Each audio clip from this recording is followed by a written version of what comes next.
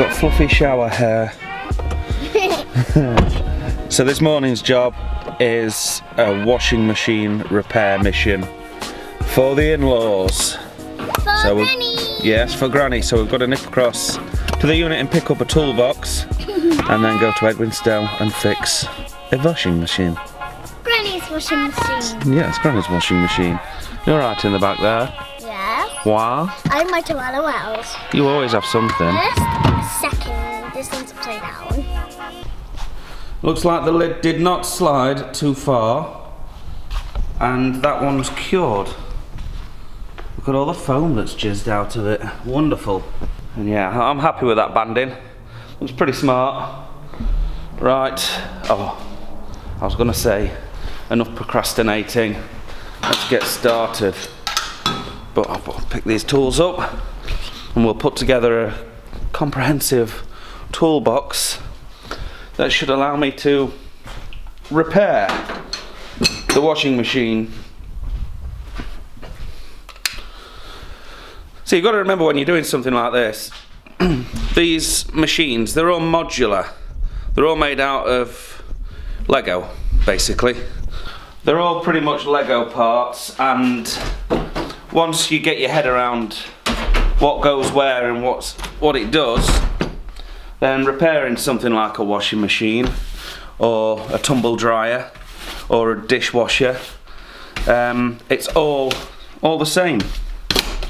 All the same. Simple really. So let's have a think. What we're gonna need. Jesus Christ, I need to get in here with airline. Right, well we'll take a Stanley knife in case I have to cut anything. A couple of spanners in case I have to ream on any bolts. Some plumber's grips and some mole grips in case I have to undo any springs on hoses and such like. A full set of screwdrivers. That probably does actually. Shouldn't really need a hammer, shouldn't really need a saw. Let's take some pin nose pliers, large and small, and some wire cutters. So basically she said that it won't drain or spin. So I'm guessing before I get there that we could have an issue either with the pump's blocked, the water won't drain, therefore it won't spin because it won't want to spin with a drum full of water, or we have an issue somewhere else, the bushes on the motor for instance, preventing it spinning. Don't have any bushes. If it's that, we'll have to order some in for her, but if it's the pump, we'll probably fix it today, provided it's not an electrical failure. Anyway, enough rabbiting, let's go and diagnose this problem.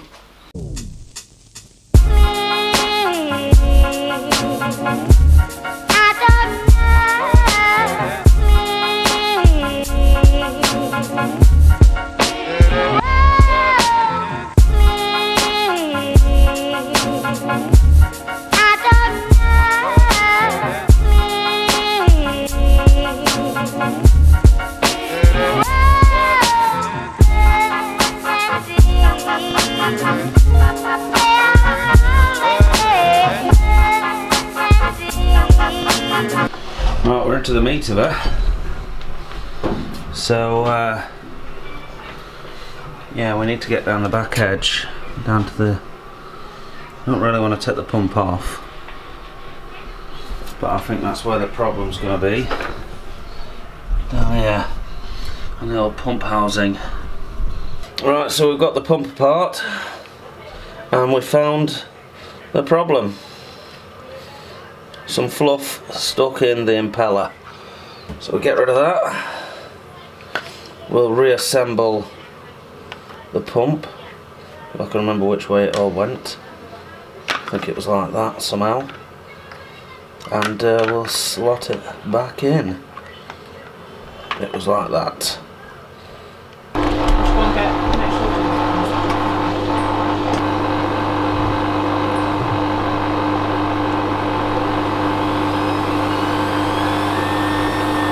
Washing machine fixed, and we're currently enjoying the ham that I hand-picked and cooked yesterday.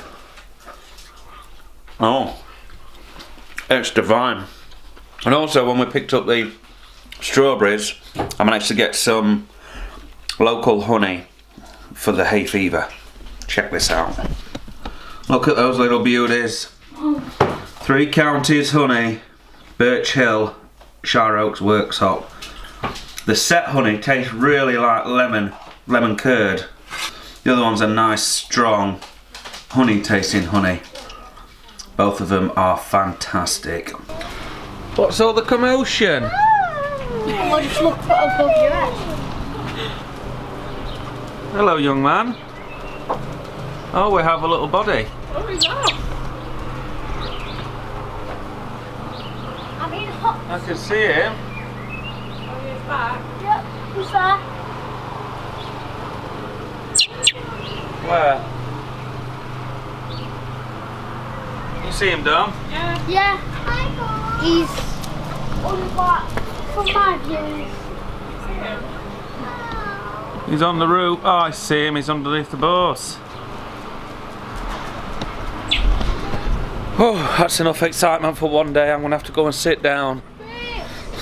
Well, Gemma has gone into town to Aldi to pick up something for tea. Jesus Christ, look at this bloody spoon out.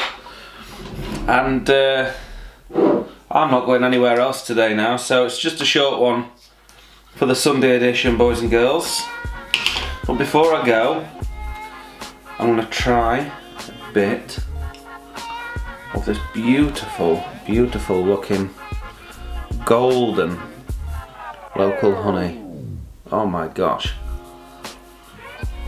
Mmm.